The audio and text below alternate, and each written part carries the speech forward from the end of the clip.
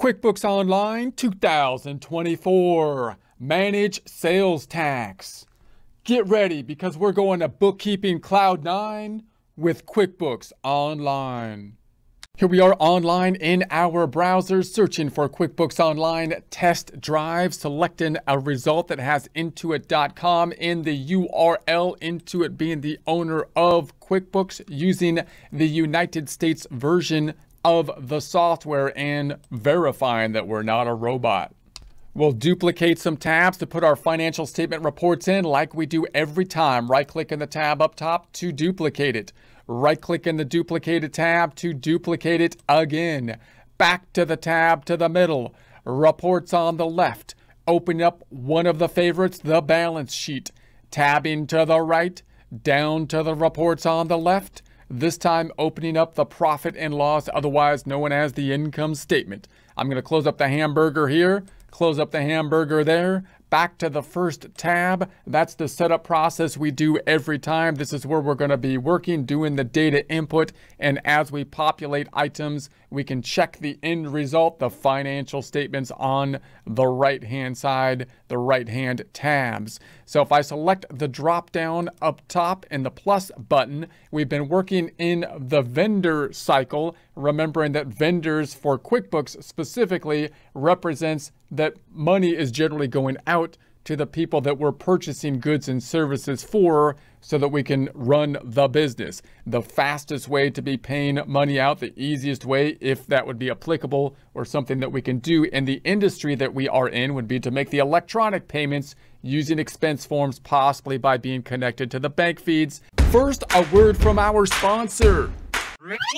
Yeah, actually, we're sponsoring ourselves on this one because apparently the merchandisers, they don't want to be seen with us. But that's okay, whatever. Because our merchandise is better than their stupid stuff anyways. Like this CPA thinking cap, for example. CPA thinking CAP, you see what we did with the letters? And this CPA thinking cap is not just for CPAs either. Anyone can and should have at least one, possibly multiple CPA thinking caps. Why? Because based on our scientific survey of 5 people, all of whom directly profit from the sale of these CPA thinking caps, wearing this CPA thinking cap, without a doubt, according to the survey, increases accounting productivity tenfold. Yeah, at least. Yeah, apparently the hat actually channels accounting energy from the quantum field ether directly into your head, allowing you to navigate spreadsheets faster.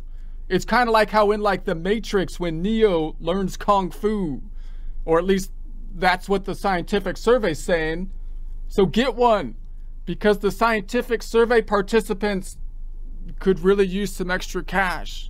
If you would like a commercial-free experience, consider subscribing to our website at accountinginstruction.com or accountinginstruction.thinkific.com. Then we could use actually physical checks, which is a little bit more confusing because you want to make sure that you enter the checks as you write the checks so you can track the outstanding checks. We talked about the accrual method, entering bills and then paying the bills. Now we're going to be looking at the managing of the sales tax. This is a little bit strange because now we're putting taxes in there, and whenever we put taxes in, it's going to confuse things. So in the United States, for example, we have income taxes that we have to deal with, and primarily we do so by generating the financial statements of the income statement, using that to help to populate the income statement that we're going to be putting together. We also have in the United States sales tax, but it's not generally on the federal level, but rather on the state and local level. So this is similar to a usage tax. So remember that with taxes, just note that there's nothing really new under the sun. All inventions of taxes are very old. It's just a question of what type of tax is being applied in what type of situation, and possibly what kind of combination of taxes are they putting together. In the United States, the primary federal tax is an income tax, and the usage tax, basically a sales tax, is on many of the state and local levels, but is subject to the determination of those state and local levels. Therefore, in the United States, it's not uniform across the entire country. So that adds a little bit of complexity to make sure that we're in compliance with whatever sales tax regulations we have to deal with.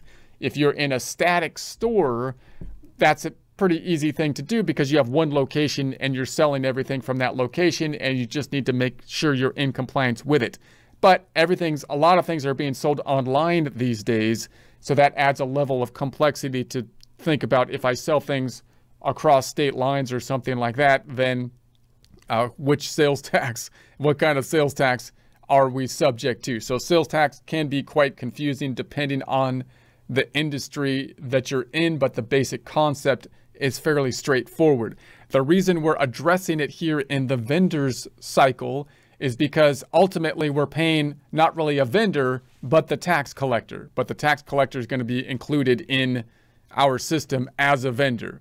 So we're going to be making sales. When we make sales, that happens on the customer side of things. So the actual accumulation of the tax happens on the revenue side when we make sales and we enter invoices and sales receipts. But then when we actually make the payment of the taxes that we have collected to the government, then that's when we have a vendor. We're paying it out in essence to the vendor, the government, which you can think about in theory is giving us services. They're giving us protection money, just like Tony or down the street, right? You got to pay him the protection money to stay in business or something. Anyways, so so in order to set up the sales tax, there's a few things that we need to be thinking about. We need to turn on the sales tax, which includes applying the proper state and making sure we have the proper settings set up. And then we have to get our items set up, the things that we actually sell, so that when we populate an invoice and a sales receipt, it'll calculate the proper sales tax. And then possibly less important, depending on the company that you're in, we have to make sure that if we have customers that are not subject to sales tax, that we mark them as not being subject to sales tax, because by default, everybody will be subject to, the sales tax. And then if a customer is not, we can mark off that the customer is not subject to the sales tax. All right, so let's look at that process. QuickBooks has a pretty nice process to be able to set up the sales tax pretty easily most of the time, because it now has all the information for the different states. So if I go into the taxes down below, we have the sales tax up top. I'm going to close up the hamburger. It says here, now notice we're already using a file here in the practice file that has been set up before. So sales tax has been set up, but it still gives us this setup process to update it to like the new sales tax, settings. And that helps us give an idea of the setup process. We will do the setup process for sales tax again when we do a new company file, setting up a new company file. The sales tax is one of those things that you would generally do when you set up the new company file. Once it is set up, then it should be fairly straightforward, entering the sales tax going forward. But let's look at this here. Let's set up your new and improved sales tax center. You're just 2 steps away from the awesome experience. One, double check your business address. I think awesome is overused these days. I've changed the term to awe-inspiring and then some when something is really impressive, because awesome's too overused. It's like, that's awe-inspiring and then some, instead of this is kind of the same thing, but a little long. Anyways, double check your business address. It provides the most accurate rates and reports. And then 2, tell us who collects your tax. Okay, and then connect your old tax center. So we're going to say, let's do it. Let's get started. So set up your sales tax center, double check your address to make sure it's right. Here's the address we have for you. The address is important because if you're making sales, and that might be the address that they determine what the sales tax rate will be based upon. And that's going to determine, QuickBooks will help you to be able to decide which proper rate that you need to have. So you want to make sure you set that up. That is set up when you do the original setup process, or in the cog up top. If you could see the cog, you can go into your settings here and make sure you have your address appropriately put in there. Now, they already had these ones set up. I'm going to check the agency. Now, I might not pick the proper agency board. I'm just going to pick an agency for the generic problem. I'm going to call it the California Department of Tax. And then here, I'm going to say they have an Arizona. I'm going to call this the Arizona. I'm going to search down here. They have an Arizona department. This is the state. And then we have an Arizona down here. And I'm going to set up for the district. Now, I don't live in Arizona, so I don't know exactly the setup process there, because again, it will differ depending on the taxes you're subject to. But realize in the United States, there's a state tax, and then there could be, local taxes. So you might actually have multiple people that you're paying in multiple rates that are going to have to be combined together when you actually make the sales. So let's go ahead and say next. And so there we have review your taxes. There it is. Let's save it. And then it gives you the new and improved dashboard. So let's take a look at what you need to do. So it gives you your create and edit your taxes. Gives you a little to-do thing on how to do stuff, but I'll get out of here for now. So how often do you file your taxes? So when you actually file your taxes, this will be dependent upon your location, and usually the location's rules will often depend on how much sales tax you have. So you might have to file quarterly if you have a lot of sales possibly, or monthly or quarterly or yearly. Usually they're going to want you to file more often if you have more sales, because they're going to want their money sooner and check that you've paying them properly. And then how often do you file sales tax? I'm going to do the same thing. I'm just going to choose monthly just for the generic problem purposes sake. And so then under our sales tax tab, we have the new layout. So here's the sales tax. Here's our 1099 filing. We're on the sales tax side, and in the drop down, we've got our 3 sales tax items, Arizona being the default. And so you can select, you could change that if you want. So now it's on California. I'll put it back to the Arizona. And so there we have that. And then the status down below are the payments, tax period date. So if you have everything set up properly, the payment process is going to be basically an easier or payment process, meaning it should kind of track what you owe basically as you go. Now, when you make an actual payment to sales tax, note the payment should be really easy. In other words, if I go to this tab over to the right, what's going to happen when you pay sales tax? Well, you're going to decrease the checking account, and the other side is going to decrease the liability. We'll talk about why it goes to a liability and not an expense later. But I just want to note that the actual form you would think would be simply a expense form or a check form or possibly a bill form, right? Or expense or check, because you're decreasing the checking account. But this is another area where we have a special check. Again, you saw that this bill pays is a special check because it was created by QuickBooks for a specific purpose of decreasing the accounts payable.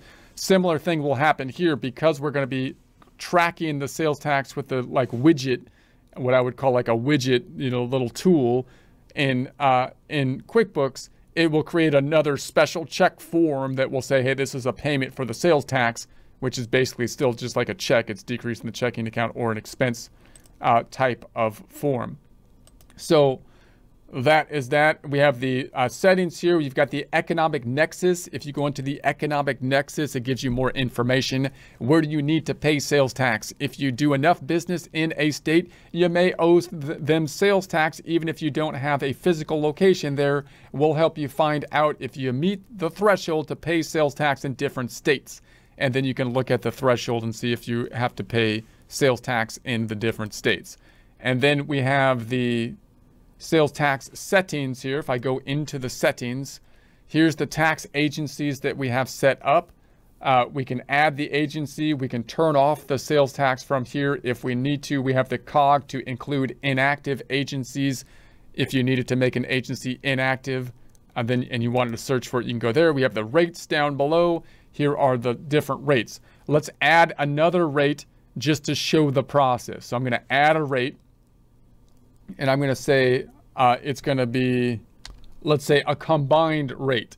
And that's might be the case if you have to have, as the example shows right here, this is the example, if you have the total at 831 that needs to be taken out so that you can pay people, but you're actually paying that 831 to 3 different agencies, the state, the county, and the city, for example.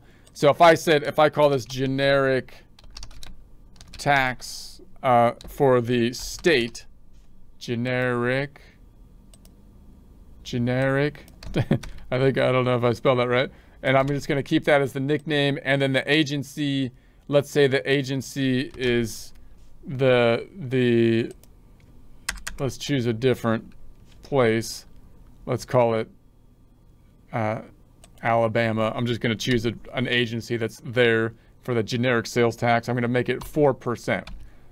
And then we're going to say we have a generic sales tax for the city, let's say, and I'm just going to, again, choose a random agency because there is no agency because I just made that up. But now it's going to add up to 5%, right? So the total rate will be 5%, but 4 is going to go to the state, and then 1 to the city is the general idea of our generic problem. So then if I add that, then you can see these two down below that are combined here, the 4, the 1 add up to the 5, and then we've got our agencies that we added that we're actually going to pay up top. Now the next thing that needs to be set up, I'm going to go back into my hamburger, is if we go into the sales tab and we go into our products and services. Products and services, these are the things that we sell when we make an invoice. So all of this stuff has to have whether or not a sales tax is going to apply to it. So I'll show you just the setup process here. Let's say that we're going to say a new item. Let's say it's an inventory items.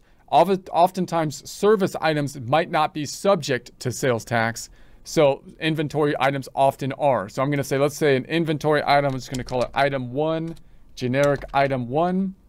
I'm not going to put an SKU category. I'm going to say that the initial quantity on hand, I'm going to actually add an initial quantity. Let's say we have 5 on hand. This will actually create a journal entry as though we purchased this inventory, so I can then sell it and show you the process of selling it. I'm going to say that happened, let's say we'll say it on the 17th. Reorder point, I'm not going to add a reorder point. Inventory asset, that's the account that will be affected when we purchase the inventory and when we sell it. Increase with purchase, decrease with sale. Sales amount, let's say we sell it for 180. Let's say we sell it to the sales account. Now with the sales tax, here it is. This item might have special tax considerations. Select edit sales tax to view your recommendation, and we'll make sure it's taxed correctly.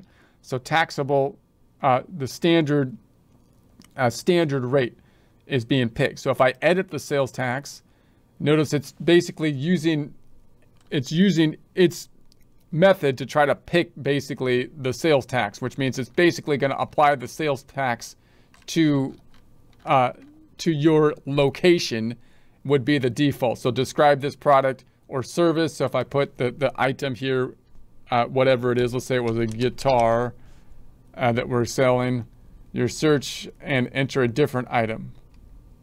Let's say we're selling a car seat. I put in a car. I'm going to say we're selling a child's car seat. So we can select that item and then allow it to pick our tax options. And then we have the other options down below. Taxable based on location only. Non-taxable, this is my impact and accounting on your book. So if it was a non-taxable item, we can select it as non-taxable. If we just want to say it's going to be taxed based on the location, then we could say it's going to be taxable based on the location, done. And so there we have it. So it should be taxed based on the location, which if nothing else is selected, would be our location. And then it might, if the customer has a different location, then you might have to choose or use the customer location, right? So then the cost, we're going to say it's 100. We sell it for 180. We buy it for 100. Cost of goods sold will be impacted when we purchase it. Let's save it. So now we know that we have this on the books and it's subject to sales tax. We have 5 of them on the books now.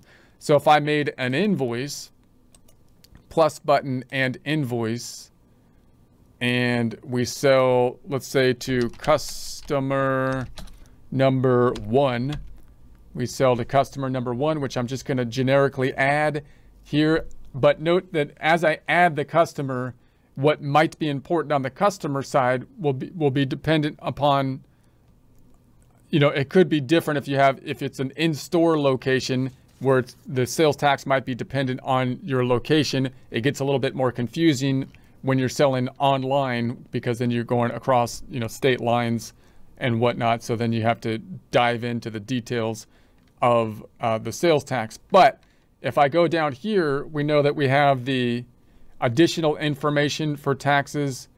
And if the customer was tax exempt, you can make the customer tax exempt, meaning we turn on sales tax. Sales tax is generally going to be guided by the location. Sales tax will be applied if the thing that you sell, the item that we put in, is subject to sales tax, unless we set up the customer as exempt. It might be exempt because it's a charity or something like that, or it's not the end user or something like that. So I'm going to say save it. I'm not going to check that off and save that. And we're going to say this is going to be happening on, let's say, 01/07/24. So there we have it. So, okay. And then we're going to sell our item. Let's say this was item number 1. And so there is our item. It's subject to sales tax. And when I click off of it, it picked the sales tax up based on the location. And it put the sales tax in here at the 17. Now I could change this sales tax. I could say I want to change it to the generic 5%. Change it to the generic 5, and then it calculates based on the 5%. Now, what's this going to do when we record it? It's actually a little bit complex. Now that when you see it, right, we're going to say, okay, it's an invoice, so it's going to increase the accounts receivable. We'll talk more about invoices later. We haven't looked at them in detail, but we'll say the invoice is going to increase accounts receivable by the full amount, including the sales tax. That's the 189. And then we're going to say the other side's going to go to income, but the income's only going to go up by the 180, not including the sales tax. Why doesn't it include the sales tax? Because in theory, the tax is going to be taxing the purchaser, not the company. So the government's trying to treat it as though you have been made into, as the business owner, the tax collector, but the tax is being paid by the customer. Therefore, we're not going to record the tax of the $9 in this case to income and then record the expense when you pay the $9 to the government, but rather we're going to put it on the books as a liability and then decrease the liability when you pay it. And then so the sales tax is payable is going to go up by the $9, and the inventory is going to go down by the cost, which was $100, and the cost of goods sold is going to go up by $100, which is an expense. The net impact on net income is going to be the 180 sales price minus the cost of $100, giving us $80. If you look at that over here, let's just do a quick journal entries for the invoice. Sometimes it's easier to see with debits and credits here. I don't think I spelled that right. Invoice. So we're going to say, okay, what's going to happen? AR is going to go up. AR is going to go up. We know that the sales is going to go up, which is going to be income. We sell the thing for negative 180 because it's a credit to sales. That's debits and credits. And then I'm going to say that's going to be a payable. I'll make another account here, which I'll call, boom, I'll call sales tax, say tax payable, and we'll copy the formatting down. I know this isn't an Excel course. I'm just trying to show it in a journal entry format. And so the sales tax payable is going to be impacted. So this will be equal to this times 0.05%, the $9. And then we're also going to have, I'll put in another journal entry. So the receivable is going to be the negative sum of this. Oh, crap. I know my fingers was too fat. It caught both of them. Okay. So then that adds up to 0. right? So because debits equal the credits, with debits are positive, credits are negative in this process. And then we're going to say that the cost of goods sold is going to go up and the inventory is going to go down by $100 because that's what we purchased them for in theory. So accounts receivable is going to go up, and that has a sub account that's also going to impact the customers. I have to track that by customers. Income is going to go up, and then the sales tax is going to go up. Sales tax, instead of income going up by the full 189, income only goes up by 180. Sales tax goes up by the 9, and so that means we've got the income here. And so then I'm going to say we have the cost of goods sold is going to go up, and the inventory is going to go down, which means it's going to be negative here because I didn't put the inventory on the books. So you can see there's kind of a lot going on, but the impact on the net income is $80. This is actually revenue. That's why it's green, because it's the credit minus the debit, $80 revenue. That's basically what's going on here. So if I was to record that, let's save it and close it and just check that out. So now we've got, if I make this for the 010124 to 123124, run it, we've got the accounts receivable going up. Closing this. There's the AR 189 for the full amount. I can drill down to the invoice if I want to check it out. There it is for the full amount. And then going back, the other side goes to income. I'm going to change this again from 010124 tab 123124 tab, run it. And we should have income going up by the 180, just the 180 this time, not including the sales tax. Back to the balance sheet. We can see on the liability side, we should have a sales tax payable, which is somewhere, I forget which one we chose, but one of these, notice it put it in here not by sales tax payable, but rather by, I think I put it into Alabama, didn't I? No, $7, it should be like $9. I don't know which one I chose, but it should be in one of these items. Oh, I see. It's in both of these. So yeah, there's the 720 and there's the 180. So if I go into this, there it is. And then I can go into here. And so that's part of it. And remember that $5 we broke out to the two locations, 4% and 1%, right? So now it broke it out by who we're going to pay it, by the vendor that we're going to be paying. And then inventory is going down. We're not really focusing on inventory right now, but just inventory is going to go down. And then on the income statement, we know that cost of goods sold is going up. So the net impact on net income, $80. Okay, so if I go back to the first tab, so that's the general thing. But the other thing to just keep in mind is if you go into the customer here, and if I went into that customer number 1, and I was to edit it and say that they're tax exempt, let's say. So now this customer is tax exempt. And notice down here it says based on location. So I could also change the sales tax that would be applicable for the particular customer. So it says here based on the location, but I might change it. I could change it down here to whatever, like whichever one I think is applicable for that particular customer. If I say they're exempt from the taxes, then I can give a reason, federal government, state government, local, tribal, charitable, let's say charitable organization. Let's keep it there. We'll save it, and let's just show that. If I hit the drop down, make another invoice, and say this is for customer number 1 again, and we have everything the same. I'm going to sell item number 1. Boom, everything's the same, but this time no sales tax is being applied because we said the customer is going to be exempt.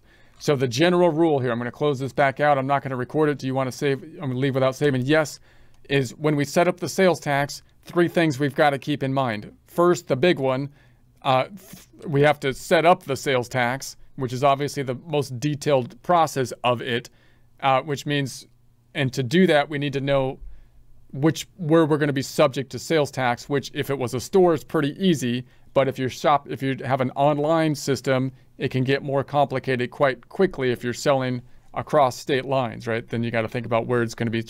And then the system will generally be a lot easier within QuickBooks to set the proper tax rate, because QuickBooks is getting a lot better at being able to see what the sales tax obligations would be on location by location basis. So you don't have to manually set that up usually, because it could be based on the location within the system. Then you got to make sure that your items are set up properly, because these are the things that you're selling, and the items are usually going to be the things that will determine whether or not you're subject to sales tax or not by the thing that you're selling. Are you selling inventory items or service items, for example? And then the customer could have further, if you go to the customers, most customers, if you're in a store, will simply be subject to the sales tax, which will be chosen by the default of whether or not you turned on sales tax on the item that you're selling. But some customers, again, might change if they're selling it online and they're in different locations, number one, and some customers might be exempt from sales tax for whatever reason. And in that case, you can tell the customer not to be subject to the sales tax, in which case, even though you choose an invoice that has sales tax on it, it won't show the sales tax because the customer says it's exempt from sales tax.